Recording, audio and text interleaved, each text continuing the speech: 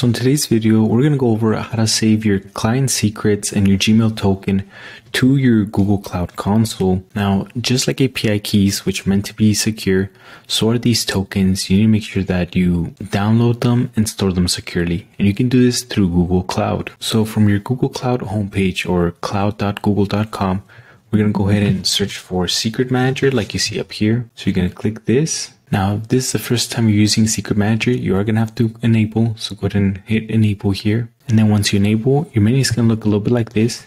As you can see here, I've already saved my client secret as well as my API token. And the way you get these, we did it in the previous video so if you haven't seen it, go back and watch that one. I'm going to show you how you can retrieve your client secret file. And I also provide you with this easy to use Google Colab notebook for you to verify that your client secret key is active.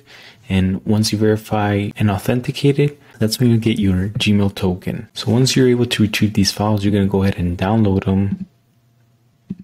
And back in your Secret Manager menu, you're going to go ahead and click Create Secret. So here you just have to fill it out. You can call it whatever you want. Just make sure it's easy to remember because you are going to use it later on in the project. You can just call it Client Secret. It's going to ask you what file to upload. So you're going to go ahead and click Browse. And from here, you're going to first upload the client secret. Once you upload it, it's going to populate the information that is in it. It's already formatted properly, so you don't need to do anything else to it. And when you're done, you're just going to go ahead and scroll down here and click Create Secret. I already created mine, but again, you're going to do this twice because you're going to need to do it for your client secret document as well as for your Gmail token. As we move forward in setting up the rest of your serverless project, I'm going to show you how you can call in these client secret values for the project that we're going to be building. Thank you for watching, and I'll see you in the next one.